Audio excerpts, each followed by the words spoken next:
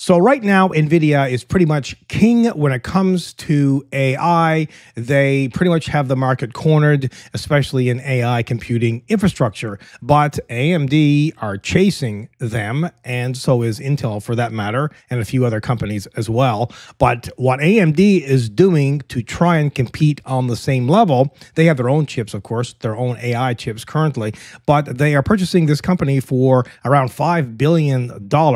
This company is called ZT Systems, and they are apparently a leading provider of custom AI computing infrastructure. AI right now in 2024 is big, but it's going to get massive. This is going to blow up beyond recognition. And unless, like, maybe governments put some kind of cap or some kind of regulations in place that really cools all this down, it will continue to excel and excel. What are your thoughts on AI and all of this AI madness that's going on lately?